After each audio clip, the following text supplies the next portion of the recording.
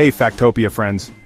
What if I told you that one single day on Mercury lasts as long as 59 days on Earth? Yep, on Mercury, a sunrise takes forever. Let's time travel through this wild fact. Let's break it down. Mercury is the closest planet to the sun, scorching hot by day, freezing cold by night. But here's the real mind-blower. It takes Mercury about 59 Earth days to rotate once on its axis. That's its solar day, the time from one sunrise to the next. So, if you were standing on Mercury, wearing a super spacesuit of course, you'd have to wait 2 whole months just to see the next sunrise. Talk about oversleeping. And get this.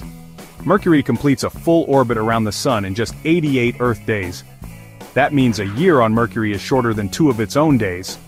Mercury is that kid in class who runs laps but never turns around. Why so weird? It's because of something called tidal locking and orbital resonance.